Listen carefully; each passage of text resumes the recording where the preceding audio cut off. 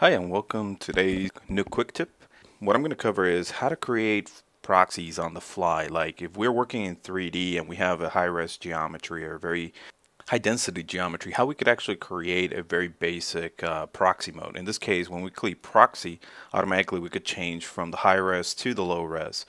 This helps a lot because we could actually have a very low-res version of our mesh, see where actually it's located, where it's going, and we don't need to load that high dense mesh, but when we're going to render we could actually activate the high res mesh and go back and forth.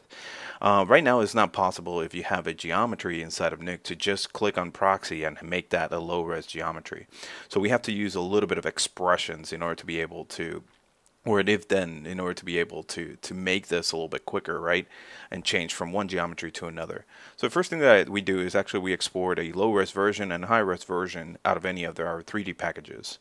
And in this case, what I have is a very simple expression. So let me go ahead and load both of them so you guys could see. Okay, so we will have a high-res version of it and a low-res version of the character.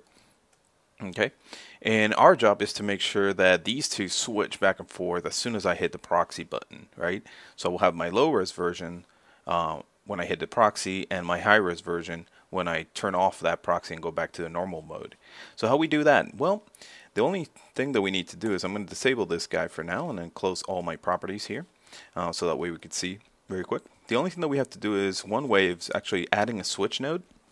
And with the switch node, what we're trying to say is we want this to switch between one version or another using our proxy.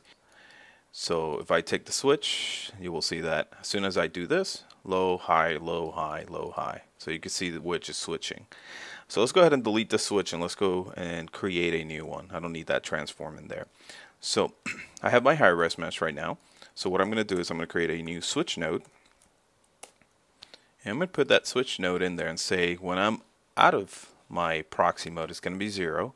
When I'm in my proxy mode it's going to be 1. So for that, in my switch node, I'm going to go ahead and create a new expression in there. So I'm going to say if proxy, I want you to be, so I want you to be 1 in this case that I set up my low-res proxy there. And then if not, I want you to be 0. That is my high-res over here. So I'm going to hit OK on that. And when I activate my proxy, there we go. We have the low-res mesh. When I unactivate the proxy, we have our high-res mesh. And that's essentially how simple it is.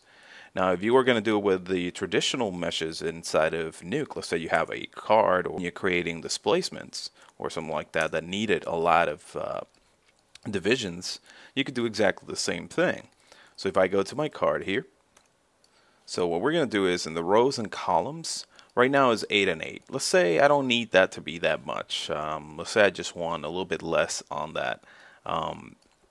So for that, I'm going to go ahead and say if proxy. So I'm going to do exactly the same thing. I'm going to hit the equal sign very quick. And if proxy, I want you to be just 2 divisions. If not proxy, we want this to be, let's say, 100 divisions.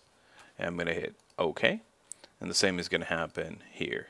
So you could take exactly the same expression there, option C, and hit equal there, option V. Okay.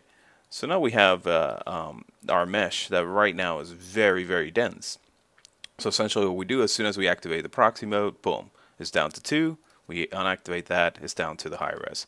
So that's a quick tip for you guys to kind of work a little bit more efficiently with geometry inside of Nuke. I hope you like it. Bye-bye.